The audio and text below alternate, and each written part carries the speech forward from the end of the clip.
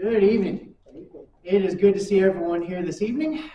As you are probably aware at this point, we've talked about leading up to, and then as we started last week, we are in a new class that we're looking at the idea of tactics. And that is based both on the fact that the book we're going through is named Tactics, but also, as we talked a little bit last week, the idea of what we're talking about is giving us practical, tangible tactics to use as we talk with those around us about God, about His Word, especially, really, these things we're talking about, ultimately, they can be used very effectively in any kind of conversation with people about something that there's a disagreement about.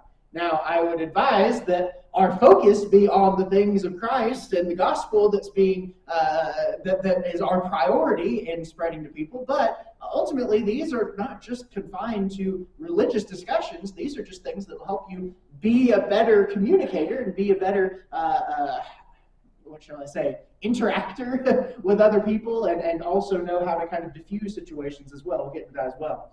All that being said, we talked last week, kind of giving us a sense of some of the principles we'll be looking at. We talked about this idea of taking a fort. And the idea being, number one, we're in a battle, we're in a war. That's something we should never forget as Christians. So using that kind of military type metaphor, if we are trying to talk with someone who has their defenses up, someone who doesn't agree with us about something about the gospel or maybe anything about the gospel, and we know they have their defenses up, meaning we know they disagree, we don't want to just run head on into their defenses and beat our heads against the brick wall, right? Any more than if you were a general and there is a solid fortified position in front of you, you don't just slam into the front of it. You're going to take way more losses, and you're probably going to be repulsed from that position. You see the nerdiness coming out, right? And my love of military stuff. But you're not going to do that. You're going to either find a weak point, you're going to try and shell the fortification until there's a breach in the walls, and whatever the case might be, you're going to try and avoid just a frontal assault on a fortified position. Well, that's the same thing that we're talking about when we're talking about this idea of tactics and talking with people. Don't pick a fight with someone when you have an opportunity to find a way around their defenses, when you have an opportunity to find perhaps common ground, to ask questions. That's a big part of what we talked about last week. Maybe you don't need to answer their question or their statement or their accusation. Maybe you just need to respond with a question, and we'll leave the rest for later. So tonight we're going to follow that up with another concept. Again, I encourage you all to get this book. Right now, we haven't even gotten to the first chapter. We're just talking about a couple of introductory concepts that he gives at the very beginning in the foreword to the book. We're going to talk tonight about gardening. Now, obviously, we're not talking literally about gardening. Some of the ladies were like, oh, yay, I love this. I know a lot about this stuff, right? But we are going to use this as a metaphor because there are a lot of aspects of this that I think are very important for us. So as we talk about gardening and being a gardener, I want us to think about the parable of the sower.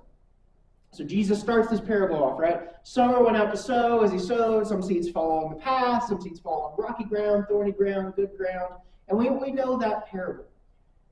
But in the parable, and we know this because of the explanation that Jesus gives, one of the rare times he actually gives us the interpretation of the parable, what is happening in this parable? What is the seed that's being sown? The gospel. The message of Christ. That's the seed that's being sown. The sower, in this case, ultimately we have Christ initially being the one sharing this good news, but then his people, the disciples, the church ultimately, are the ones sharing this good news. This is the metaphor that he uses, the example he uses, though, this idea of sowing seed, which will ultimately sprout up and become producing plants or what's the term I'm looking for? It'll come to me. But whether it's something that's producing like grain or vegetables, fruits, whatever the case might be, that's the goal ultimately. But I want us to think about the process that's alluded to here. Now, obviously, Jesus doesn't go into this in the parable, but by using this metaphor, there are some things we can think about. Whenever you're going to farm or garden, and many of y'all know this with way more firsthand knowledge than I do, But whenever you're going to farm or you're going to garden, there's a lot of preparation that goes into it. Is that fair? Y'all who have a lot more experience than I do, right? There's a lot of preparation that goes into it. And there's also a lot of tending. After you've done the preparation part, there's a lot of tending. Ultimately, there's a lot of time that you are investing in the process of growing something. And the reason we say that is this. Any of y'all who have ever done any gardening, farming, anything like that, would you expect to harvest a day after you planted the seed? Or maybe not a day, maybe that's too rushed, maybe a week after you planted the seed. Or maybe even that's too rushed, a month after you planted that first seed. Would you expect to harvest? That's not how it works, is it? It takes a lot of time for a seed, once planted in soil, to sprout and then to grow and then ultimately to bear fruit, as the Gospels describe it, meaning to produce whatever it's supposed to produce. Again, whether that's grain, vegetable, fruit, cotton, right? Whatever we're talking about, that takes a lot of time. So there's the preparing of the soil, the tending of the soil, and then finally, eventually, after a lot of time, the harvesting from the mature plant. That metaphor we need to think of a little more when we're talking about sharing the gospel with people. Because usually when we think of this metaphor, whether we realize it or not, we think of this metaphor primarily in terms of, I plant the seed, I harvest. And we skip that entire middle section. Again, we may not realize that's what we're doing, but a lot of times that's what happens. Whenever we talk with others about Jesus, what is our goal? Ultimately, what do we want to happen? The end result of I talk with someone about Jesus, what do I want to happen? I would like to see him become Christians. I want to see him become a Christian. Not only that, I want to see him become a Christian and live a faithful Christian life for as long as they're here on this earth. That's my goal. I think that both with the metaphors that Jesus and others in the New Testament use, and also just how we would normally use it, that's called the harvest, right? That's where the full maturity of what we're trying to accomplish has been accomplished. That's the harvest. The problem is that doesn't happen overnight. If we're going to use this metaphor, we need to think of it in these terms. I plant the seed. I talk with the person. I put the first ideas of the gospel in their minds. But there's a lot of time of trying to sometimes prepare them, even for me to bring up Jesus in the first place, especially if people, for example, have become jaded against the idea of religion or the church, which there are more and more people like that in our society now. Sometimes there's a lot of preparation that has to go into it before they'll even listen to you bring up Jesus. And then after you bring up Jesus, there's usually a lot of tending of the soil and this new plant that's springing up, if you will, before they're going to actually, all right, I actually believe this now. I'm willing to make a commitment. There's a lot of time involved there. It varies on the individual, right? No two people are going to be in exactly the same spot, have exactly the same mindset, exactly the same process from not believing to believing. It's going to vary by person. But no matter what, it's going to take time. I'm afraid, and I've even talked with some of y'all personally about this, I'm afraid that sometimes, and when I say talk with y'all, I mean y'all have brought this up and said, this has been something that I've struggled with as well. Because we're so excited for, as Ralph said, that end goal, we want that harvest. Because we're so excited to see someone become a Christian, sometimes we focus so much on that we want to skip all the time in between. We want to shortcut it as much as possible. We want to get as quickly from planting the seed to the harvest as possible. And sometimes that causes way more harm than good. Now, I get the sentiment. I'm not criticizing the sentiment. Is there an urgency to someone who is lost becoming saved? If we forget that there's an urgency, we're making a mistake, right? There's no doubt there's urgency there. But I want us to think about this. Is it ever a waste of time to help someone put together one more piece of the puzzle? What I mean by that is, let's say I have a conversation. Liz, you're now a non-Christian. I'm having a conversation with you, all right? So I bump into Liz, random person on the street, and we have this random conversation. We never see each other again after this one conversation.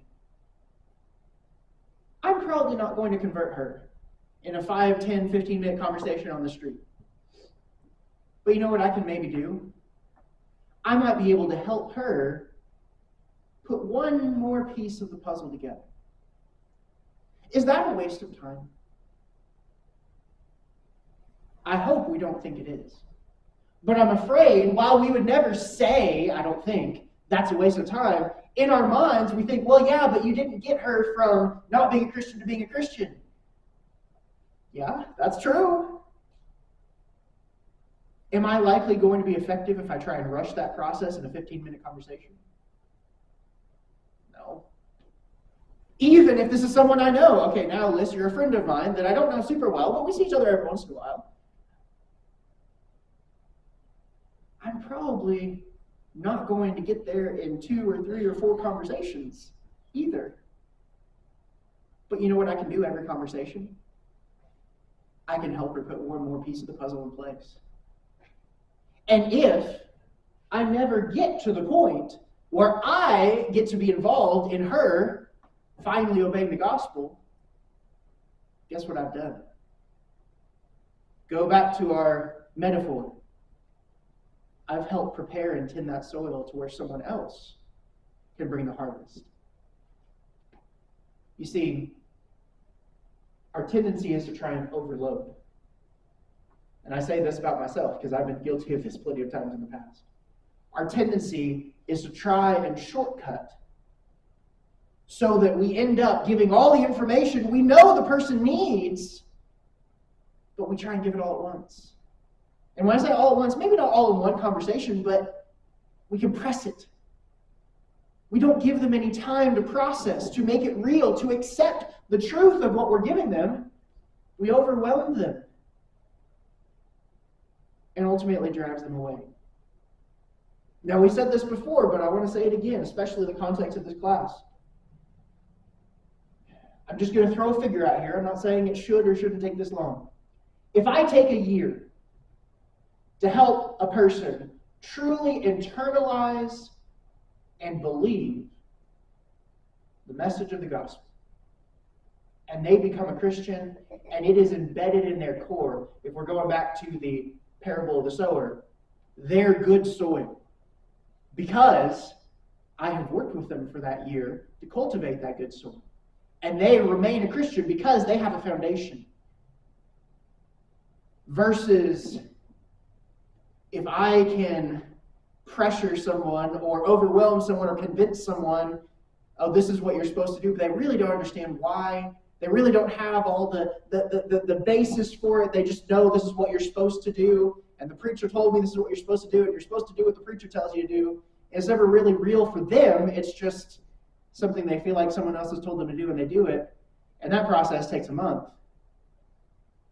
Which is time better spent? Well, but in 12 months, you could baptize 12 people. Yeah, and how many of those people actually converted? Again, a conversation I've had with one of y'all in particular that I remember talking about how, yeah, there's a lot of people that maybe we baptized, but how many did we actually convert? When we talk about gardening tonight, here's what I want us to think about. I don't have to be the one who reaps the harvest. You don't have to be the one that reaps the harvest. If I can be instrumental in putting one more piece of the puzzle in place, helping that person get a little closer to where they need to be, I may never know what happens next, depending on the situation. I would love to. I would love every conversation I've had about the Bible, about Jesus, with everyone that I've ever had that conversation with. I would love to know what happens. I'm not going to. And I need to stop focusing on being the one who has that last conversation that results in baptism. I want to be that person if I can be, and if I'm in the right position to be, if they're in the right position to be. But any conversation I can have where I can help one more piece of the puzzle fit into their minds, where I can prepare the soil just a little bit better for that seed to sprout, that's not a wasted conversation. By contrast, how many people does it take ultimately to prepare someone to obey the gospel versus the person that closes the deal, if you will? I would venture to guess, even just among us, if we were to talk about our conversions, I would venture to guess that most of us had a lot more people who helped prepare us than the person who actually baptized us, or maybe had those last few studies and then baptized us. So as Christians, we need to think more in terms not just of harvesting. That's absolutely not something we're taking off the table. Our goal needs to be to do whatever we can to move forward, even if that doesn't get them in that conversation to where we know they eventually need to be. Think about this. Paul stands up, we sometimes call it Mars Hill, the Areopagus is the more technical term. Paul stands up on the Areopagus, this is in Athens, a Greek city, a pagan city, steeped in the religion of the Greeks, and even under Rome, still ultimately, Rome just stole Greek religion anyway, so still ultimately a very, very central religious area for this entire region. He stands up in the midst of all these temples. I mean, literally, if you look at pictures of the Areopagus, he is standing with a backdrop of just dozens of temples. If you had a camera there, that would be his background. And he begins, he says, "Men of Athens, I perceive that in every way you are very religious," or the word might be very pious. You care about the things of the gods, is what he's saying. Okay. That's a way to start, right? You know what Paul doesn't do as he continues his speech? Paul continues his speech. He tells them about the one true God, trying to kind of make this connection between the gods generally and the one true God. The gods, of course, not existing, but the one true God being the one who exists. And he ultimately tells them that this God has made possible a resurrection from the dead and all these kinds of things. You know what's not included in his speech? Anybody know? Negativeness. Okay. One thing is he never tries to, here's an idea, let me bash it down. Now, he does that kind of in a sideline way, in the sense that he tells what's true, and that implies that some of these things are false. What else, though? What else is not included in his delivery? He doesn't tell them they're wrong. Okay? He doesn't really just explicitly, like the Jews, for example, right? Some of Paul's message to the Jews, y'all need to stop, right? No, he doesn't do that. What else, though? What else does Paul not do here?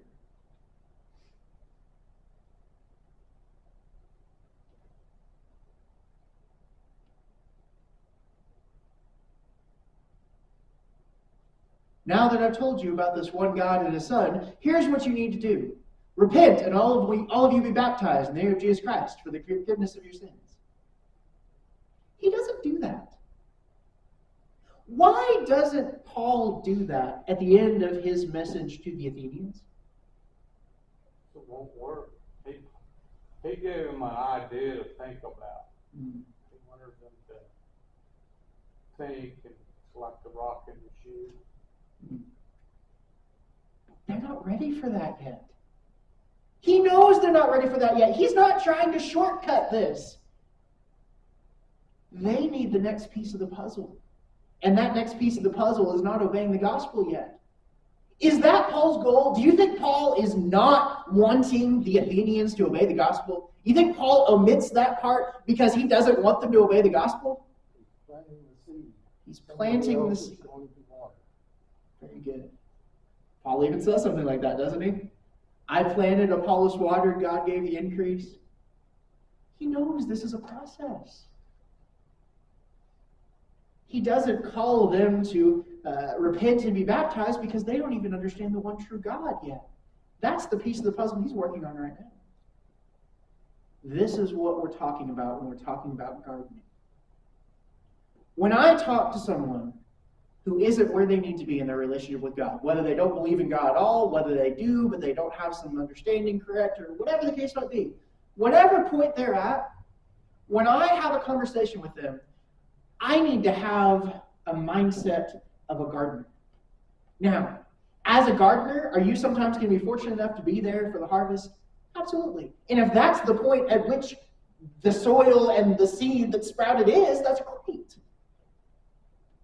But first and foremost, I would argue, we need to have the mindset, I'm going to try and get them towards the next point they need to be at, the next stage of their growth. And that may or may not be obeying the gospel. For most people, that's not where they're at right now. For most people, the next stage is, kind of like Ralph said, sticking a pebble in their shoe. I know, perhaps, they believe this or that. Let me put just enough doubt in that false idea without ever attacking it, right? Let me just ask them some questions that gets them moving away from that idea to where they really need to be.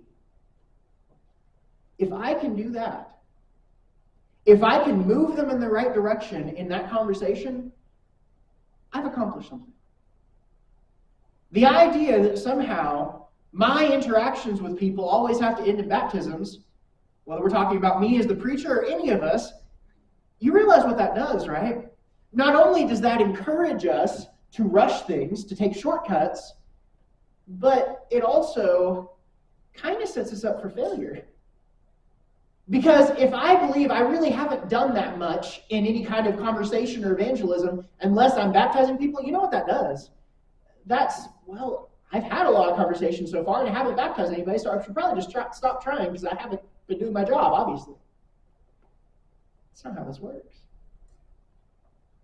The problem is we may never know what happens as a result of our efforts, but that's where we trust God.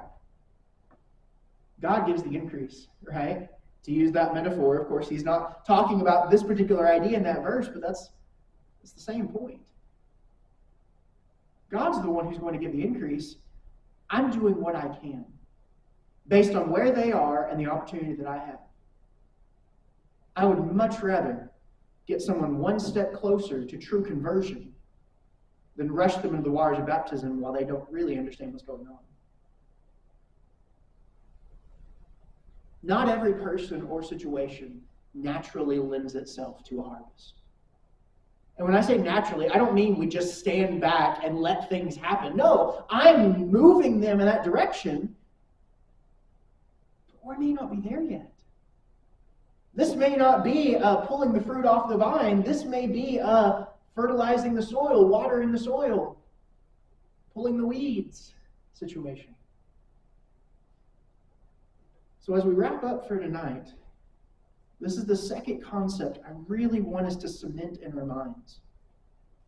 I've told you all before as we started this, these are principles that I kind of had bits and pieces of for a while, but I still, until very recently, have had this mindset in the back of my mind, if I'm going to evangelize, that means I'm getting someone all the way from point A to point B.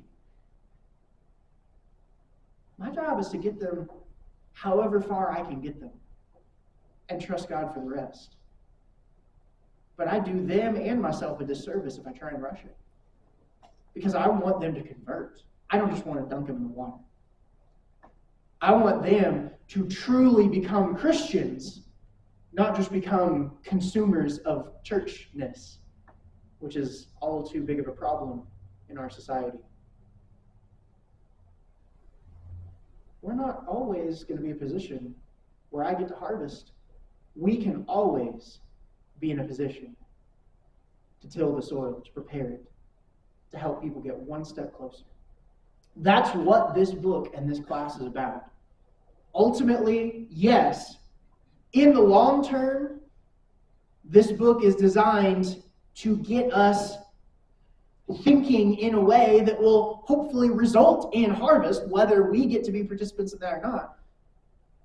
But the point is that we're being given the tactics, the practical ways that we can get people to the next step, whatever that next step is, that we can get people thinking, that we can get people just moving from where they are to where they need to be a little further and a little further.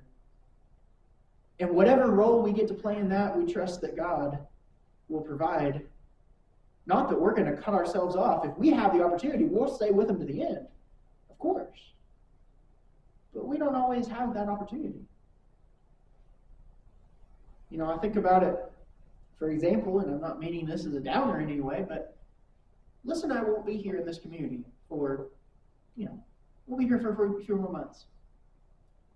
If my mindset is, I'm only going to talk to people if I think I can get them, from not believing in God to baptism, well, I'm only going to try and talk to a few people because there's only a few people that may be at that stage, right? But if my mindset is, you know what? If I have to leave before they have converted, someone else is going to come along and they can help them when I'm gone. Well, now all of a sudden, every conversation I have has the potential to move them closer. And I trust that I won't be the last one to talk to them. Because the church is here. We are here. That's the point.